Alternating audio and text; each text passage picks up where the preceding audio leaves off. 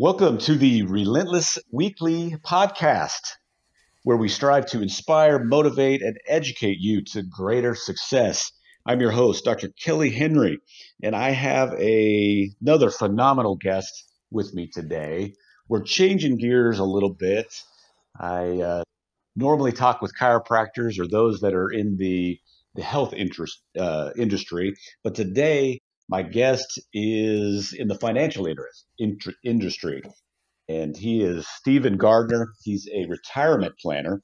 He's the best-selling author of Taming Wall Street, along with 5 other books covering financial topics ranging from traditional advice to alternative advice. Stephen is also a national sales trainer for advisors and agents all over the country. He's best known for his unique way of taking back control of your money and being able to use it to your advantage while it continues to earn interest every single year. His mission is to help strengthen America one family at a time. Stephen lives in Utah with his wife and 3 children. I'm excited to have Stephen on the show with me today. So thank you for joining me. Please elaborate on the introduction for me, Stephen. Great. Thank you, Dr. Henry, for having me on today. Yeah, my bread and butter is helping strengthen America one family at a time, and mostly that is done through helping them with their finances, whether that's getting out of debt, putting together a tax-free retirement plan, taking back total control of their money, going at it with a tax strategy. Whatever it is, we custom build a plan for people. And I've mostly focused on educating people through my 6 different books. I'm not a salesman. That's not my background. I come from a family of educators. My grandfather had a PhD and taught math in California. My mother, master's degree. She was a teacher for over 30 years. So that's kind of where my blood and my DNA come from. And the books have been wildly successful. So that's a little bit more about me, author and educator in the financial industry. Well, to play off of that, that's how I came in contact with you, is through your books. I've read a couple of your books, and they're great and really stimulated my thinking and got me in contact with you. And now I'm working with you, and I am certainly glad that I am. So Good, really good. appreciate you. Like you said, you're not a pressure salesman, and that's what's awesome about you. That sets you apart from other financial planners and those that work in this field. If you or not if, but do you have an original quote or affirmation that you use that has helped you with your success and it's meaning to you? I don't know that I have an original that.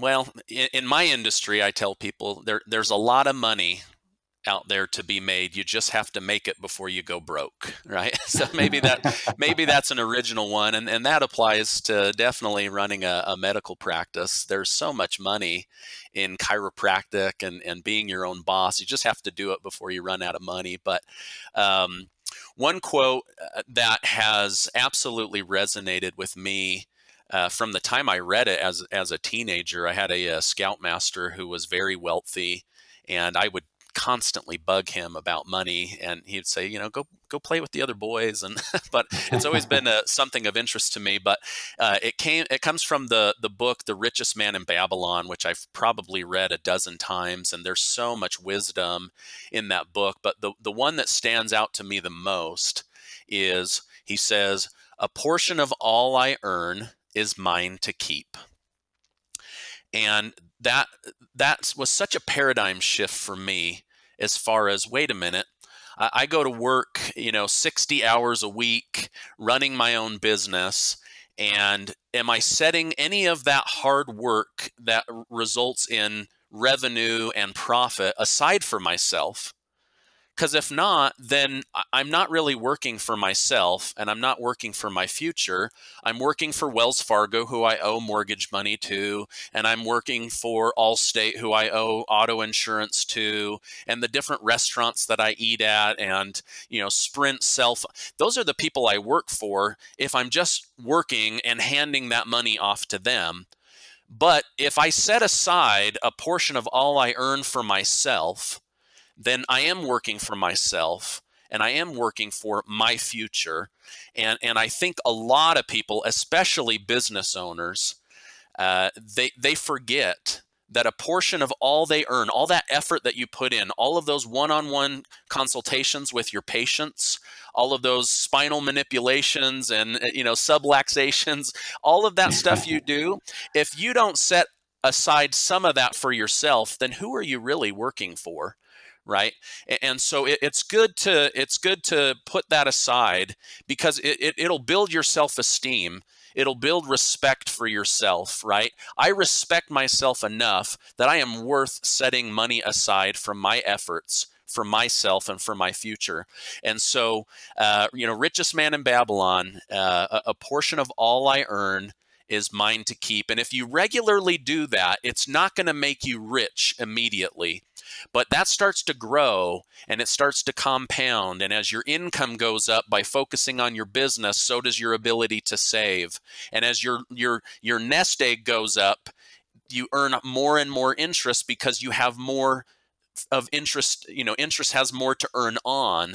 And so you can't plow all of your earnings back into your business. At some point, you've got to take some of that money off the table and shift it away from yourself. So that's probably one of the quotes that I hear in my own mind. It rattles around in my brain, and that I bring up with people on a regular basis. A portion of all I earn is mine to keep. Well, thank you for that. That is tremendous advice. I really appreciate that, Stephen. On that note, you mentioned you work with doctors, you work with chiropractors. From a chiropractic standpoint, are we bad investors? Are chiropractors typically bad investors in your eyes?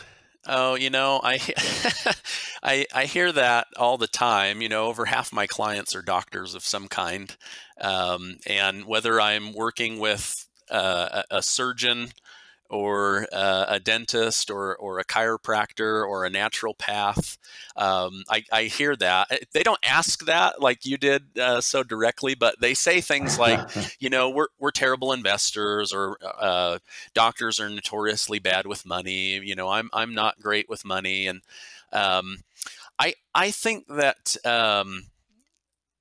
I think that's actually very false. What I found with working with doctors all over the country is that most doctors are above average intelligence, very high Qs. They seem to grasp concepts very, very quickly.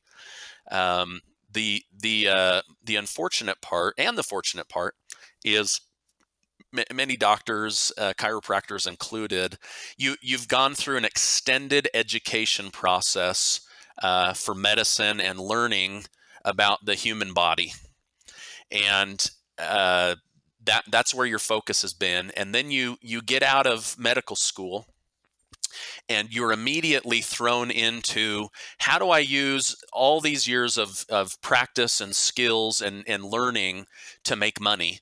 And then you're dumped into sometimes running an office and hiring and dealing with employees, and being the hiring agent, and being the head of HR, and being the doctor, and being the vitamin specialist, and being the there's just so much thrown at you. And so at what point running your medical practice do you have time to be a professional investor?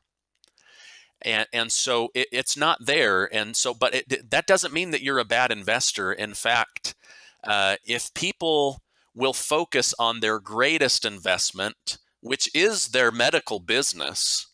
Now, you're not going to hear a lot of people that are financial planners, or stockbrokers, or retirement specialists. They're never going to admit that your very best business investment is going to be your own business. They will always tell you it's Wall Street or this mutual fund or this index or whatever, but I can just tell you from experience, your very best investment is going to be your own business. And so one of the things that I think really trips up doctors is distraction. They get distracted by trying to be a professional investor or a real estate flipper or day trading. I talk to these people and they spend hours day trading, and the net result is they could have seen more clients, more patients, and made more money than they did on the day trade. And in most cases, they end up losing more than they win because they're hopping from one basket to the next. They're losing on fees and they're losing, when the market drops. So I push back on that doctors are bad investors. I think they just need to continue to invest time in their best investment, which is their own business. And then as they improve and make more money and become better at money management, to shift that over to something that is going to get them a consistent rate of return, and allow that money to go to work outside of themselves, but to 100% keep your focus on building your practice and focusing on your practice. I think another great investment is having a mentor or a coach, because many times, and I see this in my own, I have to go to an outside person. I'm too close to the project to see why it's not bringing in the money that I want. And so I think sometimes we get so busy working in our business that we forget to step back and work on our business and say, okay, what system could I put in here? How do I collect more? How do I, quit giving away so much? Those are the things that are really going to be ways to build your own business and get that going. And, there's really, when you boil it down, as far as I see it, there's really three ways to make money in a business. And I know that there's 1,000 ways, right? But these are the basic three. Is how do I get people to buy from me? How do I get them to buy from me more often? And how do I get them to buy more from me, right? When you really boil business down, it's really just those three things. How do I get clients? Sure. How do I get Very them to true. buy from me more often? How do I get them to spend more money when they are with me, right? And so, again, I push back on that because I hear that comment a lot. And if you saw a chiropractor that was running a really successful business and turning out, hundreds of, 6-figure chiropractic offices, I've seen, from the outside world, Wall Street or the average person, they may look at your finances and go, you're not a great investor, but look at your best investment. It's pumping out money. You've got a working business, and so I would just say, don't think of yourself as a bad investor. Think of, what is my best investment that deserves the majority of my time. And then as this thing is building money and working, then I've got to shift that away.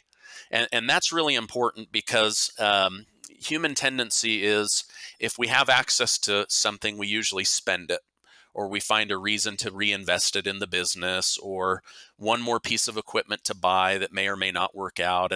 And so, I just, and you've probably seen this, the doctors that make focusing on their practice as their best investment, they're the ones that do really well.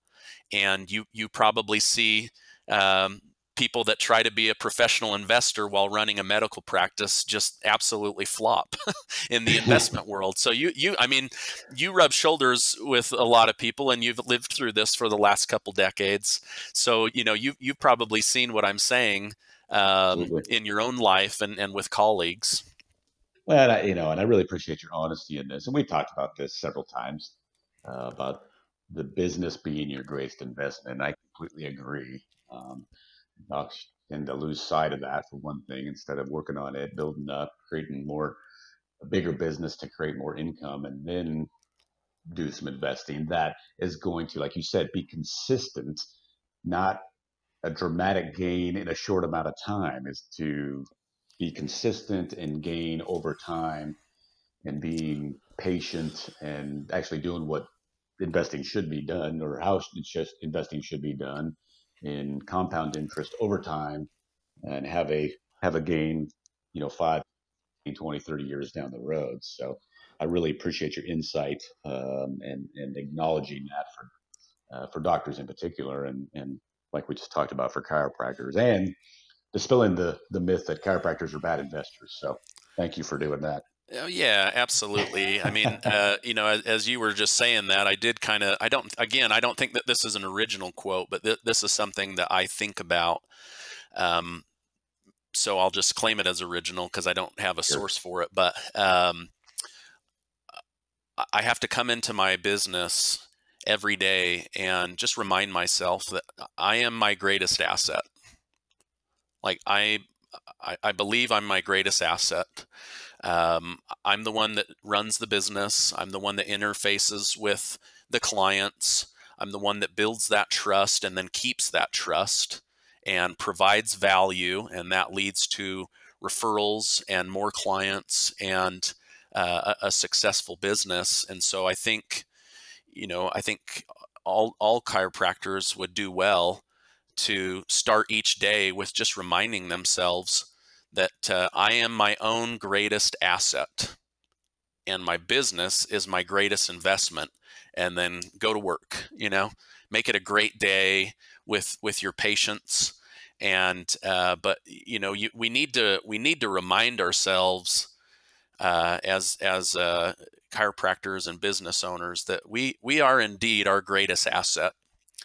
And I love so that. That's great. yeah, that's another one that I would just throw out there, is just to remind yourself of that regularly.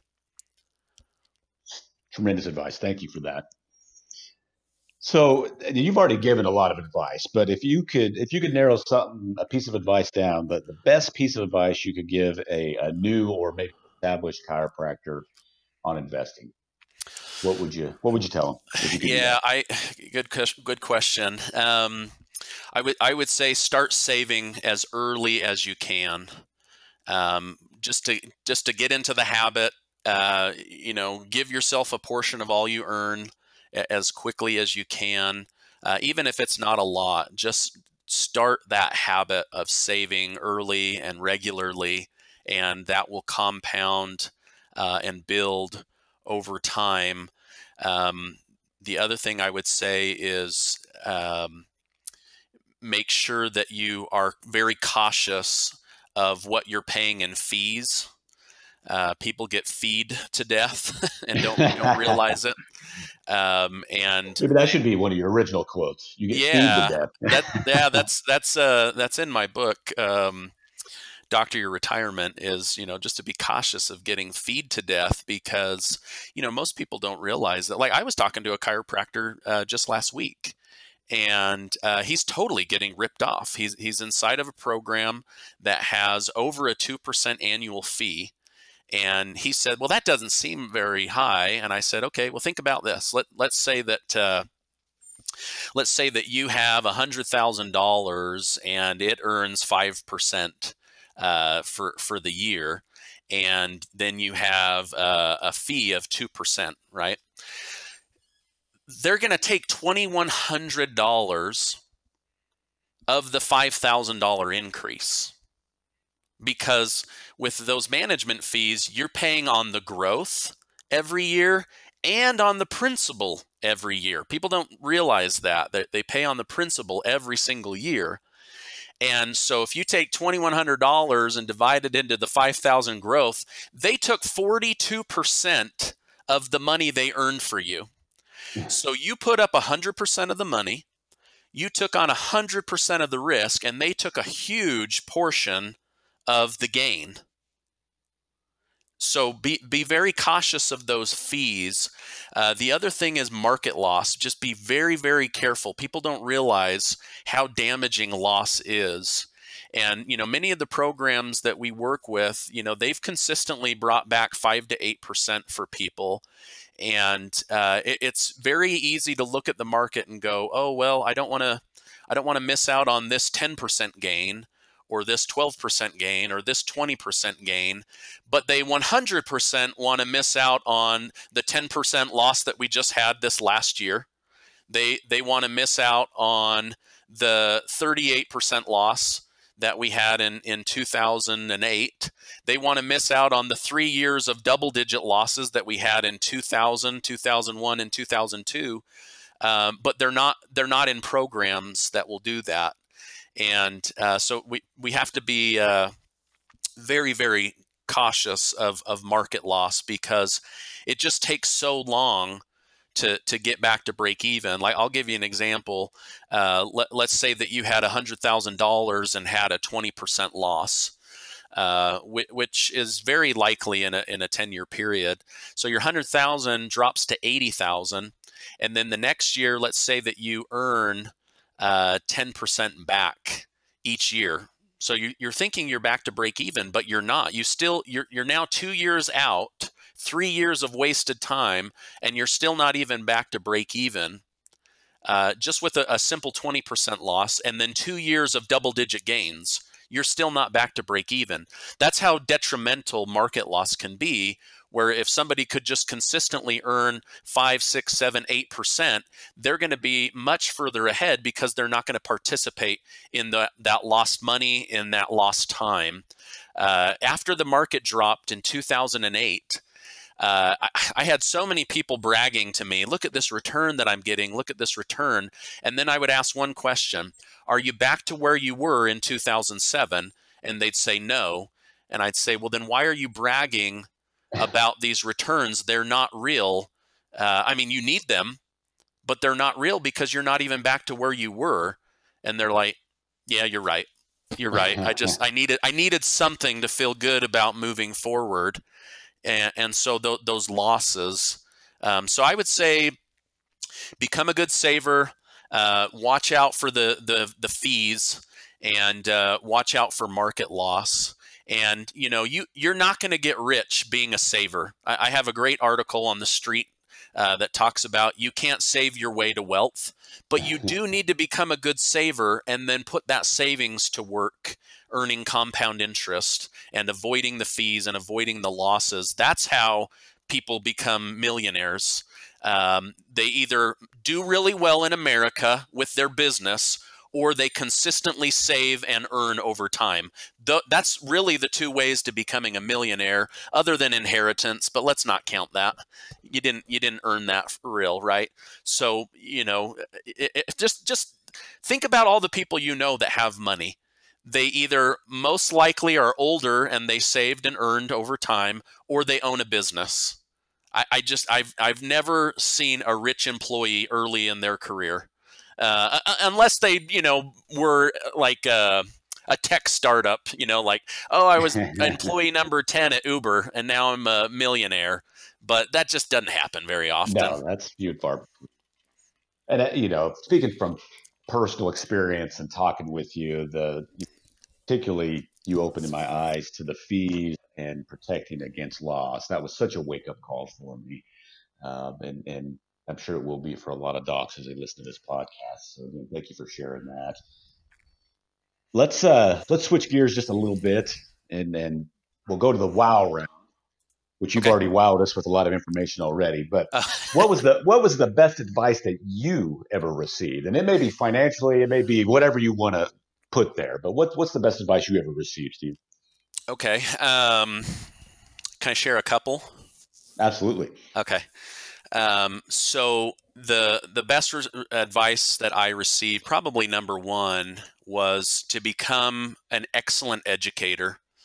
What I do is considered sales, but I have always found sales to be icky, and I just don't like it. And frankly, I'm not a great salesman. But I believe in education and then allowing people to make their own decisions. But they can't make a good decision unless they can make an educated decision. And so I've built my entire business around systems and providing good education, either, pointing them to a resource outside of myself, because there are many people more intelligent than myself, but then also pointing them back to my own experience and the experience of dozens and dozens and dozens of clients and their failures and their successes, and being able to boil it down and go, man, if you could avoid that, it's going to save you a lot of heartache and end up with a lot more money. So I would say becoming, an educator would be big. The other one was about 7 or 8 years ago, I stepped away from my financial practice to help my wife's family get a business up and running. And I felt like I needed to because of being family.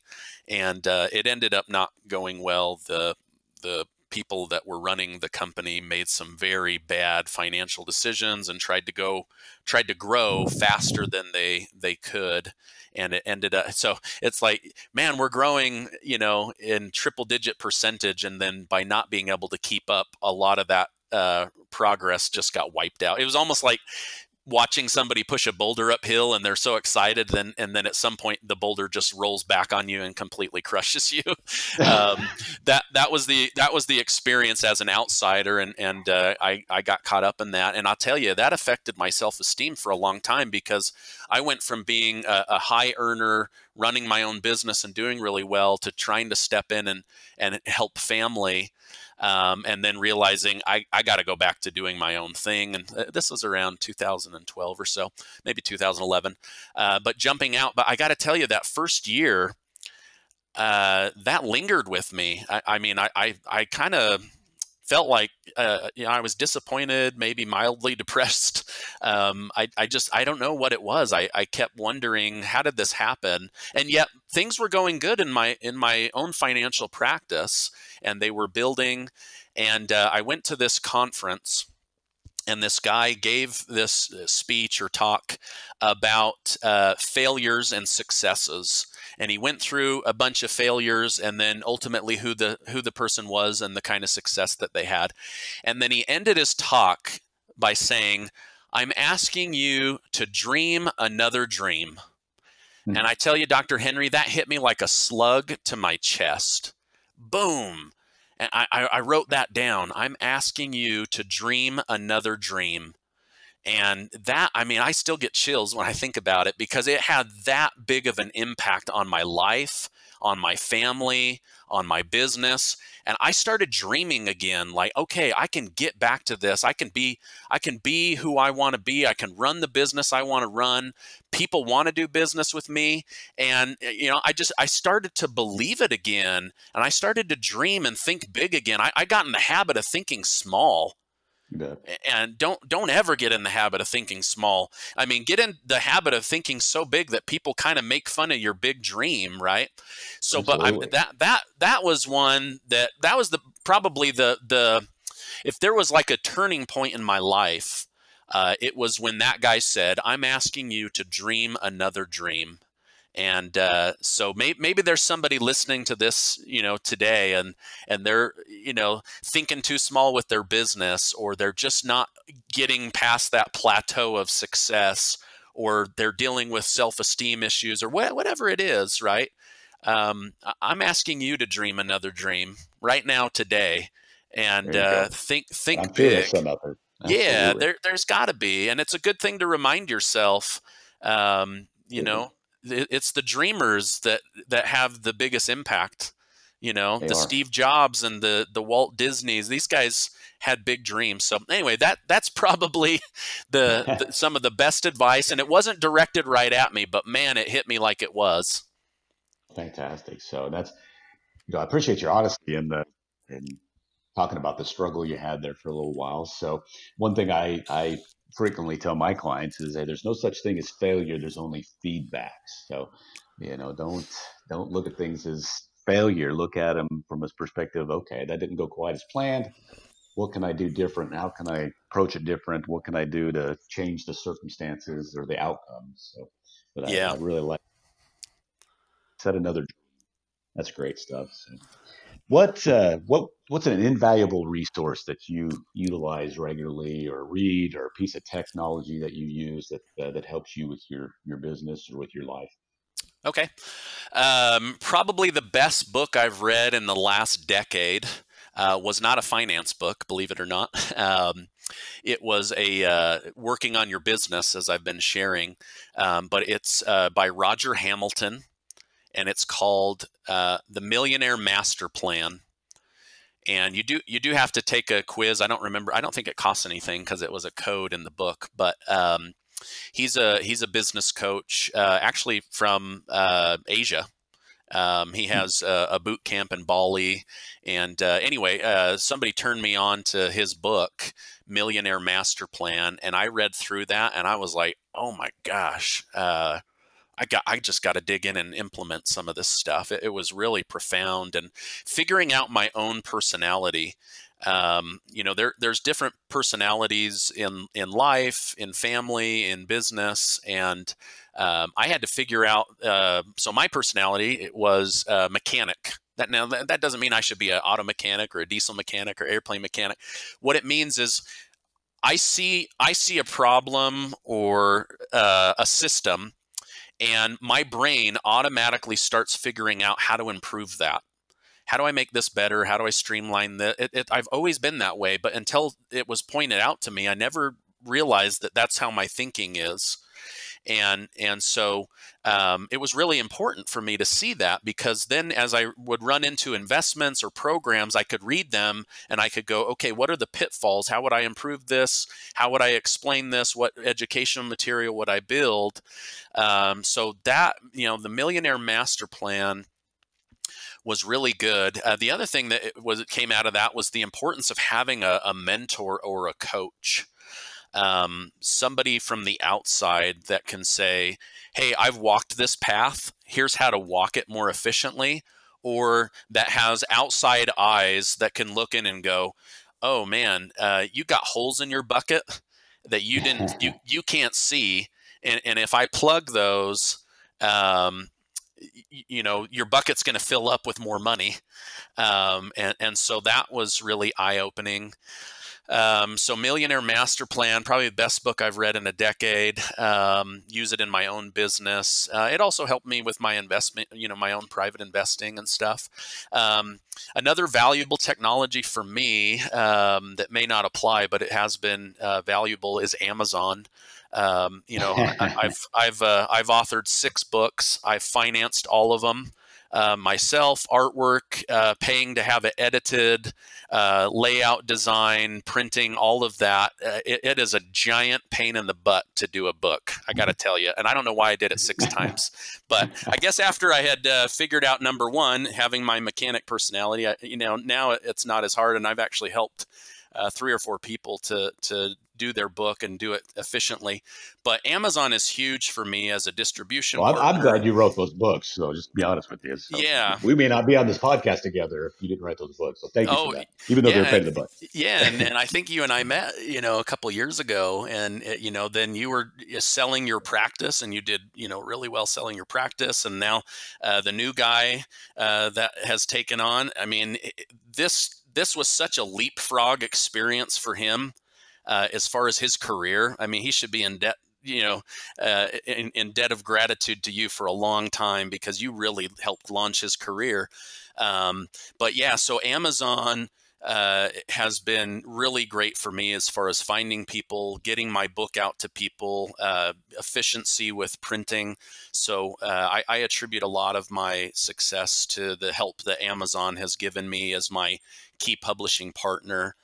And then lastly, I would just say I could not do what I do without the investment groups that have invited me to be a part of their organization. And, it's not easy to get on with these firms. You have to have certain levels of production.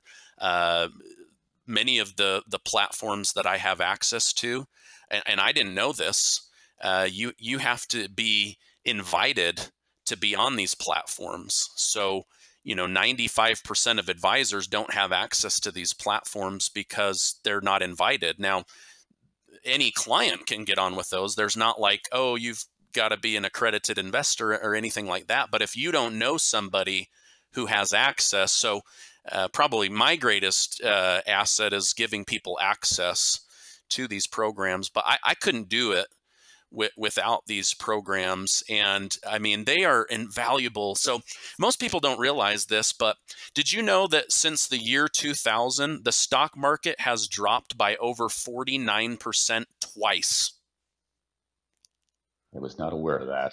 Twice it's dropped by over 49%. And Jack Bogle of Vanguard, he said that in the next 10 years, he expects 2 more major drops. And these groups that I work with during the beginning of the millennium, when we had the dot-com bubble burst and then 9/11, 3 years of double-digit losses back to back. It was a horrible time to have money in the market. These platforms did not lose a dime for their clients. And then in the Great Recession, when we were losing in 2007, major drops in 2008, 38%, and then half of 2009, again, none of the clients in this program lost any money. Wow. And so these groups, they've been in business for over 100 years. They don't think like the stock market. They don't behave like the stock market. And they think 50 years in the future. They don't think, okay, we've got a quarterly call coming up in 90 days. We've got to post some success or else we lose clients. They don't live in the same pressure cooker that Wall Street has. And so ultimately over time, they've done better for people. Now, there are opportunities where you can get double-digit returns. That's not the norm.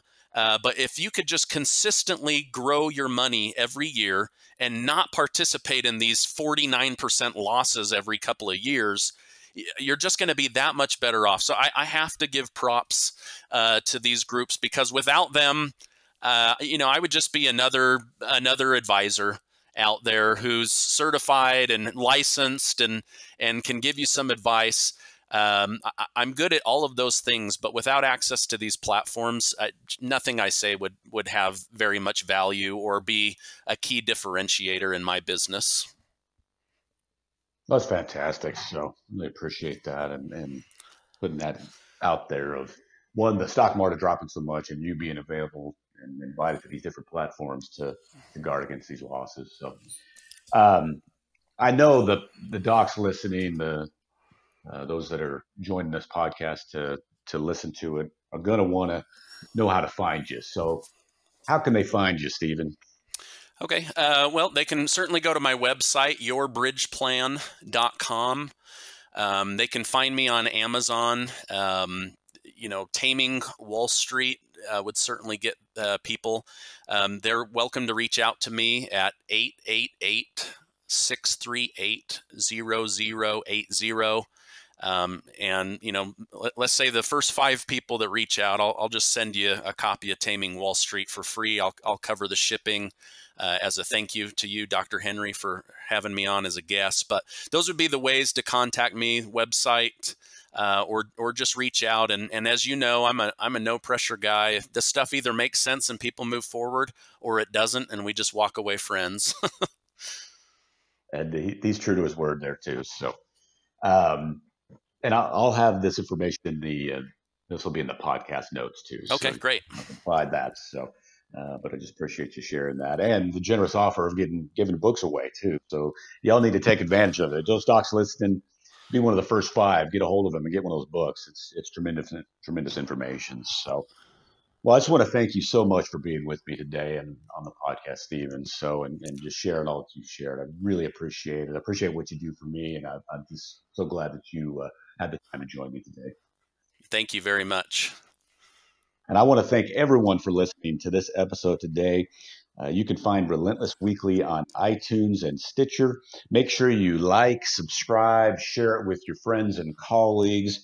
And docs, if you're stuck in your practice, go to my website at relentlesscoachingsystems.com. Schedule a strategy call with me. Let's talk about what's going on with your practice. Talk about how we can work together to skyrocket your success. Again, I want to thank everyone for listening.